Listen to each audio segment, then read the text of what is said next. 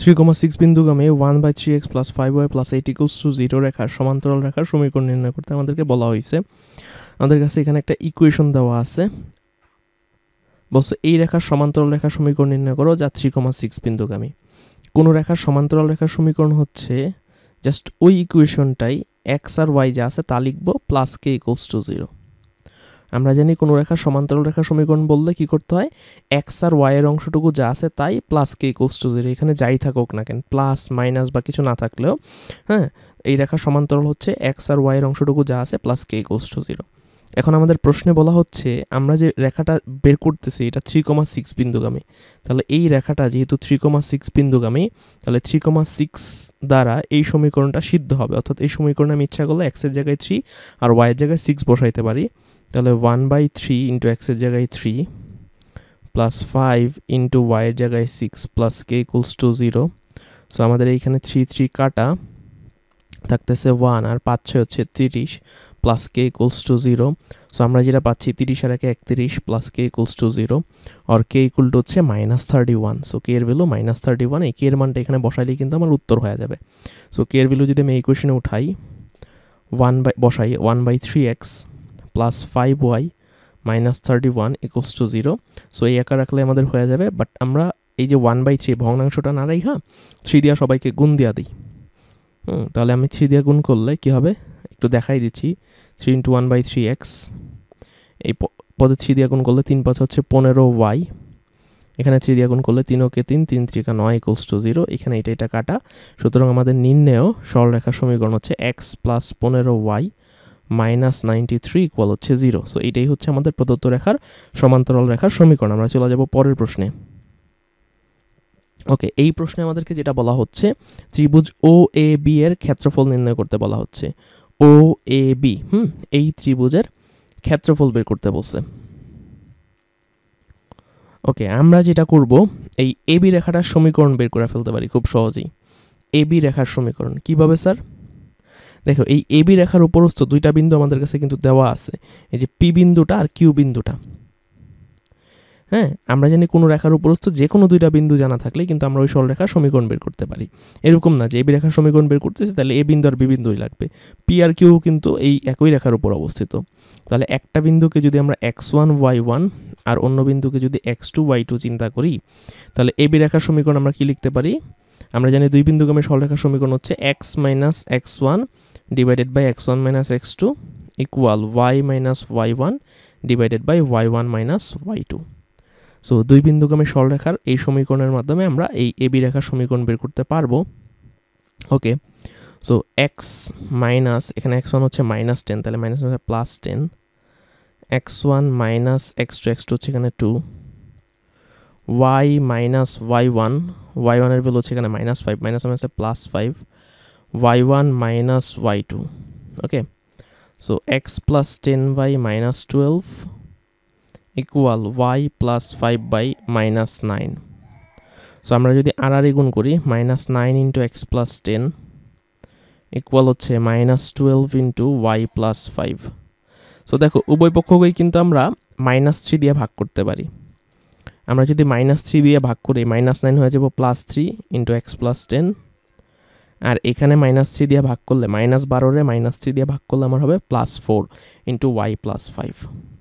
ওকে, so আমরা গুণ করি 3x + 30 সমান হচ্ছে 4y + 20, or 3x - 4y সমান 20 - 30।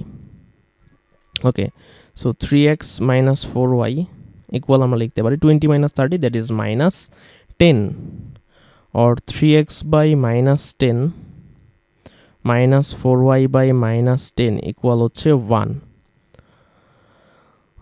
আমি AB রেখার সমীকরণ আসলে এইখানেই আমার শেষ হয়ে গেছিল, বাট AB রেখাটাকে আমি x/a + y/b = 1 আকারে সাজাবো।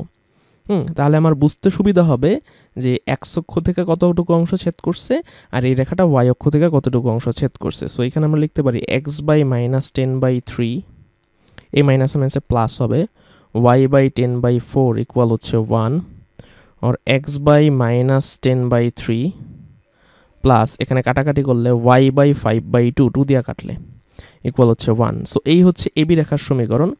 দেখো এবি রেখাটা এরকম ছিল না, এটা ছিল এ বিন্দু, এটা ছিল বি বিন্দু। ওকে, আমি যদি ভুল না করি একবার মেইন চিত্র দেখি। হ্যাঁ, আচ্ছা না, এটা ছিল নিচেরটা, এটা ছিল এ, এটা ছিল বি। আমাদেরকে প্রশ্নে বলা হয়েছে যে এই প্রশ্নে ও এ বি ত্রিভুজের ক্ষেত্রফল নির্ণয় করতে বলা হয়েছে। ওকে, আমি এটাকে এই অবস্থায় রাখি, আমাদের উত্তর অলমোস্ট চলে আসছে। এটাকে যদি আমরা ও বিন্দু ধরি, আমাদেরকে বলা হয়েছে ও এ বি ত্রিভুজের ক্ষেত্রফল বের করতে। তো দেখো এখানে আমাদের এ বি রেখার সমীকরণটা x by A plus Y by B equal to 1 এই ফর্মে আছে। অর্থাৎ এক্সের নিচে যে অংশটুকু, এটা হচ্ছে এ বি রেখা দ্বারা এক্স অক্ষ থেকে ছেদকিত অংশের দৈর্ঘ্য, যেটা কিনা প্রশ্নে হচ্ছে ও এ। এখানে ও এর ভ্যালু হচ্ছে 10/3। আমি শুধু দৈর্ঘ্য নিচ্ছি, তাই মাইনাস চিহ্ন ব্যবহার করলাম না। আর এ বি রেখা দ্বারা ওয়াই অক্ষ থেকে ছেদকিত অংশের দৈর্ঘ্য ও বি ইকুয়াল হবে 5/2। কারণ আমরা জানি কোনো রেখাকে যদি আমরা x by A plus Y by B equal to 1 আকারে আনি, তবে এক্সের নিচের অংশটুকু অর্থাৎ এ হচ্ছে তার এক্স অক্ষ থেকে ছেদকিত অংশের দৈর্ঘ্য, আর ওয়াই এর নিচের অংশটুকু অর্থাৎ বি হচ্ছে তার ওয়াই অক্ষ থেকে ছেদকিত অংশের দৈর্ঘ্য। যেখানে ও এ সমান 10/3, এখানে ও বি সমান 5/2। এই নিয়ম অনুযায়ী আমাদের প্রশ্নে বলা হয়েছে ত্রিভুজ ও এ বি এর ক্ষেত্রফল বের করতে। আমরা জানি ত্রিভুজের ক্ষেত্রফলের সূত্র হাফ ইন্টু ভূমি ইন্টু উচ্চতা। সো হাফ ইন্টু এখানে ভূমির ভ্যালু হচ্ছে 10/3 ইন্টু উচ্চতা হচ্ছে 5/2। সো যদি আমরা কাটাকাটি করি, কাটাকাটি তো করা যাচ্ছে না, গুণ করতে হবে। উপর হচ্ছে 50, 5 × 10 = 50, নিচে হচ্ছে 2 × 2 = 4, 3 × 4 = 12। সো 50/12, বা আমরা এটাকে যদি সমস্ত আকারে ভাঙাই 4, 12, 2 না, 4 12 48, হ্যাঁ 4 12 48 এটা হয়। সো এটাকে আমরা সিম্পলিফাই করলে 4 × 1/6। সো এটাই হচ্ছে আমাদের উত্তর, ত্রিভুজ ও এ বি এর ক্ষেত্রফল। আমরা চলে যাব পরের প্রশ্নে। তুমি কি অঙ্ক করতে গিয়ে আটকে গেলে হতাশ হয়ে পড়ো? পরীক্ষার আগের রাতে সব রিভিশন দিয়ে উঠতে পারো না? লেটেস্ট বইয়ের যে কোনো অধ্যায়ের যে কোনো অঙ্ক আর বিগত বছরের বোর্ড প্রশ্নের সহজ সমাধান দেখে নিতে পারো আমাদের কোর্সগুলো থেকে। আমার ভিডিও দেখে যদি তুমি অঙ্ক বুঝতে পারো, তবে আমার কোর্স দেখে নিজেই প্রস্তুতি নিতে পারবে। আর সাথে থাকছে ফেসবুক গ্রুপের সাপোর্ট। অক্ষরপত্র প্রকাশনীর অসীম কুমার সাহা স্যারের প্রথম পত্র ও দ্বিতীয় পত্র সমাধান কোর্স এখন অ্যাভেলেবল আছে। কিভাবে কোর্স কিনবে তার বিস্তারিত ভিডিও ডিসক্রিপশনে অথবা কল করো 01521205775 এই নম্বরে। আমাদেরকে এই প্রশ্নে বলা হচ্ছে দেখাও যে ওসি রেখা এবং এক্স অক্ষরেখার মধ্যবর্তী কোণের সমদ্বিখণ্ডকদ্বয় পরস্পর লম্ব। আমাদেরকে বলছে দেখাও যে ওসি রেখার এবং এক্স অক্ষরেখার মধ্যবর্তী কোণের সমদ্বিখণ্ডকদ্বয় পরস্পর লম্ব। সো এখানে দেখো আমরা দুইটা রেখার মধ্যবর্তী সমদ্বিখণ্ডকদ্বয় কিন্তু সহজেই বের করতে পারি, ঠিক না? তাহলে আমাদের এই ওসি রেখা আর এক্স অক্ষ মানে কোন রেখা, এই দুইটা রেখা আমাদেরকে নিয়ে নিতে হবে। প্রথমে আসি ওসি রেখার সমীকরণটা আমরা বের করি। ওসি রেখার সমীকরণ দেখো, ওসি রেখা হচ্ছে মূলবিন্দুগামী একটা রেখা। মূলবিন্দুগামী রেখার সমীকরণ আমরা জানি y ইকুয়াল ঢাল ইন্টু এক্স। ওসি রেখার ঢাল প্রশ্নে বলছে -4/3, তাহলে y equal to -4/3 into x. R x অক্ষরেখার সমীকরণ আমরা জানি y ইকুয়াল টু হচ্ছে 0। ওকে, সো এখন দেখো ওসি রেখার সমীকরণটাকে আমি একটু সিম্পলিফাই করি। 3 পাশে আসলে 3y সমান হচ্ছে -4x, আর ব্যাপারটা হচ্ছে এরকম 4x + 3y = হচ্ছে 0, আর y = 0। সো এই হচ্ছে আমার ওসি রেখা, আর এই হচ্ছে আমার এক্স অক্ষরেখা। আমাদেরকে যেটা করতে হবে, এদের মধ্যবর্তী বা এই দুইটা রেখার ওসি রেখা এবং হচ্ছে এক্স অক্ষরেখার মধ্যবর্তী কোণগুলোর সমদ্বিখণ্ডকদ্বয়ের সমীকরণ বের করতে হবে এবং দেখাইতে হবে তারা পরস্পর লম্ব। সো আমরা জানি দুইটা রেখার অন্তর্গত কোণের সমদ্বিখণ্ডকের সমীকরণ হচ্ছে প্রথম রেখার সমীকরণ ডিভাইডেড বাই √ওভার তার এক্সের সহগের স্কোয়ার প্লাস ওয়াইয়ের সহগের স্কোয়ার ইকুয়াল প্লাস মাইনাস দ্বিতীয় রেখার সমীকরণ, এখানে দ্বিতীয় রেখাতে শুধু ওয়াই আছে, ডিভাইডেড বাই √ওভার তার এক্সের সহগের স্কোয়ার, এক্স নাই, ওয়াইয়ের সহগ তার স্কোয়ার। সো আমি এইখান থেকে এই পর্যন্ত কি করলাম আবার একটু বলি। আমাদের কাছে দুইটা রেখা দেওয়া ছিল, যে দেখো এই একটা রেখা, এই একটা রেখা, ওসি রেখা আর এক্স অক্ষরেখা।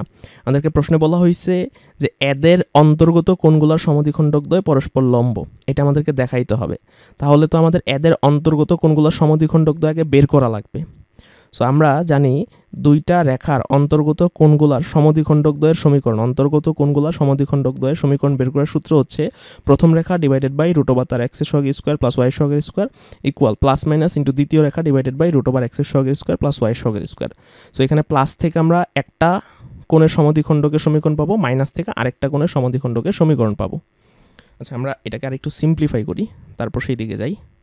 সো 4x প্লাস 3y, নিচে 16 আর 9 হচ্ছে 25, 25কে রুট করলে 5 পাবো, ইকুয়াল প্লাস মাইনাস এই পাশে y, আর 4x প্লাস 3y ইকুয়াল হচ্ছে প্লাস মাইনাস 5y, আর 4x plus 3y plus minus 5y equal হচ্ছে 0। আর আমরা এখান থেকে একবার নেব 4x plus 3y plus 5y equal 0, আরেকটা হচ্ছে 4x plus 3y minus 5y equals to হচ্ছে 0। ওকে, সো একবার প্লাস 5y নিলাম, একবার মাইনাস 5y নিলাম।